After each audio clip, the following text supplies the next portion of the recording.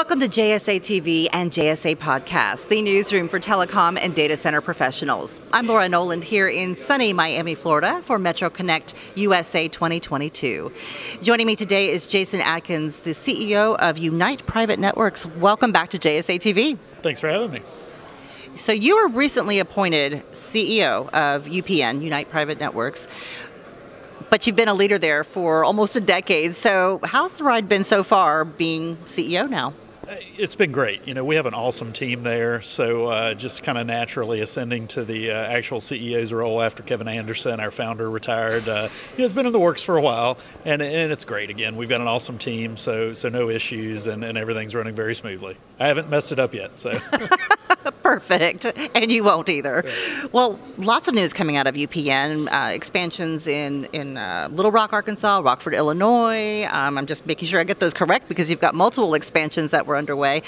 Tell us an update, if you could, about those expansions and what's happening with those. Yeah, absolutely. We, for many years have been doing a lot of various anchor deals, wireless carriers, schools, other things. So we sort of have a collection of markets that we may have had for several years, but we haven't been actively really looking at enterprise business there. So every year we pick a couple of markets to launch. Little Rock's been in our repertoire for a little while. Rockford's fairly new.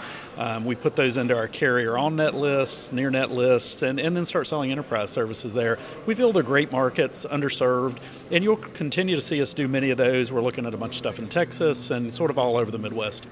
When can we start to see some of those other expansions come through? 2022, or what's your timeline? We'll probably announce a few others in 22, and then kind of each year we have a couple we bring out. And most of these are organic expansions. We've done some inorganic things in the past, but right now we have really good growth with organic stuff that we control ourselves, and that's the best way to do it, we think. Wonderful.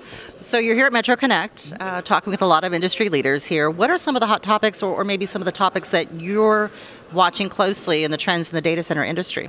Yeah, obviously the industry itself has really good tailwinds, right? The pandemic proved out communications are very important. A lot of things moving to the cloud, people working from home. So, we're a fairly simple business. We offer big connectivity and fiber. There's some interesting trends and various things going on, but right now it's just execution.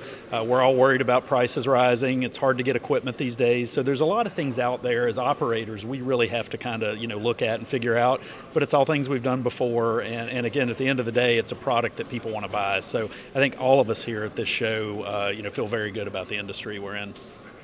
Sounds great. So there is more to come, definitely, from UPN this year and beyond, so stay tuned to the latest developments. Where can our viewers go to learn more about those developments? They can hit our website, uniteprivatenetworks.com. Our maps and all the info are up there, and we'd be happy to work with anybody that's sort of in our region. So, well, thank you very much, Jason, for joining us. Thanks for joining us here on JSA TV.